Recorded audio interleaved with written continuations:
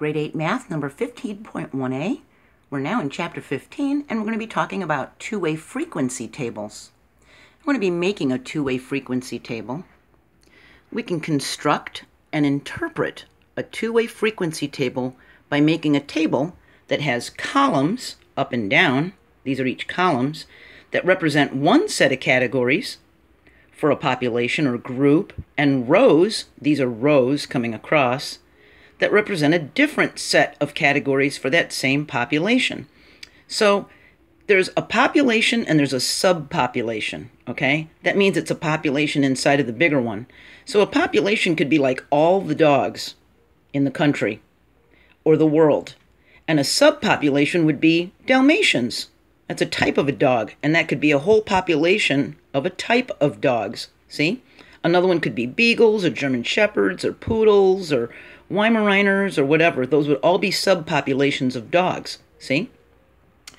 Now, to remember the columns and rows, because a lot of people get this mixed up, just remember that columns hold up buildings like a city hall or a government building. You'll see those big, huge columns, you know? Remember how you've seen big columns like at the Capitol that hold up the building? Well, that's easy to remember what a column is. And a row, that's like a seat in a theater. Which row do you want to sit in? Do you want to sit in the front row? Do you want to sit in the back row? So that's a row and that's a column, okay? So we can compare the relative frequency of one event in a subpopulation to the frequency in the entire population.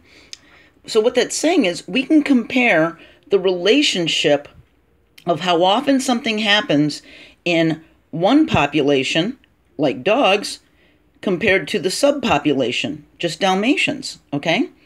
And we can find out if there's an association between the categories. We can see if there's a connection between those groups. So I got this information on the internet. Many Dalmatians are deaf, and it's because there's genetically a gene that causes the deafness, and because so many of the Dalmatians were bred together, they each carried the gene. So out of 100 total,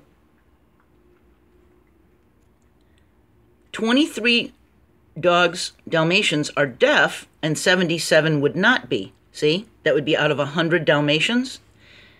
And not Dalmatians, any other breed of dog, not counting Dalmatians, only 4 out of 100 would be deaf.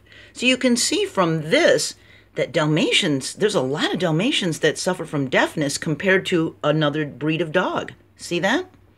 So that's basically what we're doing. We're comparing a population to a subpopulation, like dogs to Dalmatians, and whether something is happening or something is not happening, and then we're looking at the totals, okay? So a frequency is how many times an event occurs, how many times it happens. And a two-way table shows the frequencies of the data that is categorized in two ways. So the rows show one categorization and the columns show another. So what we're going to do is voting versus not voting, and having a car versus not having a car, and we're going to see, is there an association between having a car and voting in an election? So the first thing we do is we've got our table, and we'll start with a blank table, okay? And we put car, no car, and the total, and voted and didn't vote and the total. We start at the bottom right corner and fill in how many were surveyed or polled. So 100 people were asked, did you vote? Did you have a car? Did you not have a car? So there were 100 people that were asked, okay? Then we fill in the right column for how many have a car and how many don't. So how many had a car? The answer was 60.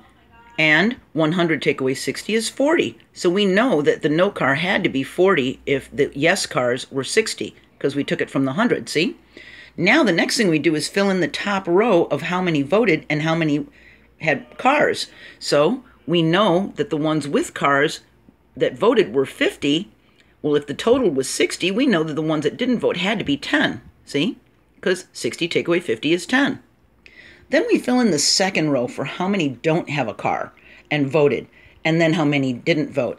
So we know the total is 40, and when we find out from our data, from our information, that the answer is 20 for not having a car but having voted, then we know that the balance must be 20 because 20 plus 20 is 40. So that had to be 20, see? Then what we do is we fill in this bottom row of totals, okay? And 50 plus 20 is 70, and 10 plus 20 is 30. And we already had this one filled in. And we make sure that the last number in each row or column is the sum of the numbers in that row or column. So we make sure our math is correct. So we've got 50 plus 10 is 60, 20 plus 20 is 40, 70 plus 30 is 100. And then we go down this way. 50 plus 20 is 70, 10 plus 20 is 30, 60 plus 40 is 100. Make sure all of our numbers are correct. Now we can look at this and try to interpret the information. So the relative frequency of having voted is 70%. See that? Because the total is 100. 70 divided by 100 is 0.70. See how I did that? I didn't divide 100 by 70. I did 70 divided by 100. See that? And 0.70 is 70 100ths, or 70%. See that? So the relative frequency of having voted is 70%. The relative frequency of voters with cars is 83%. Now, how did I get 83? There's no 83 on here. Well, look, cars is 50 that voted out of a total of 60, and that's 50 out of 60.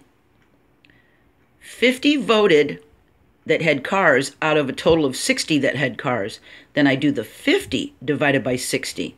See that? And that equals 0.83, or 83 100ths, or 83%. See? And then no car is 20 out of 40. See that? No car that voted or no car that didn't vote is 20 out of 40. So 20 out of 40 is 20 divided by 40, and that's 50%. It's 0.50. See? So that's making a two-way frequency table. That's what it is. That's how we fill it out. All right?